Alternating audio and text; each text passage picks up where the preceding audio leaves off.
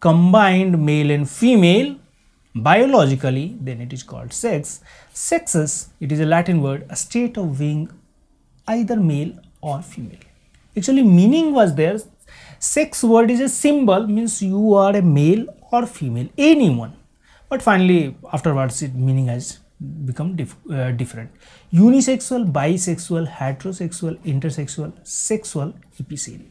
Sexual desire, you can say many of the words are there, depends on the different, but plenty of words are there. All the words we can't go. Love, sex, after then rain, water, these are plenty of words are there, because day to day we are using so many words. Emotion is inclination to the sexual enjoyment, that is called emotioness.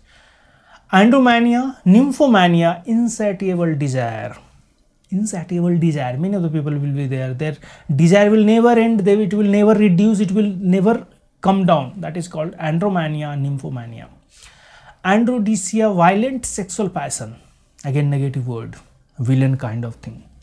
Bestiality, excessive sensuality, after then carnality, and desire, eroticism, after then gothness, lechery, lewdness, libido.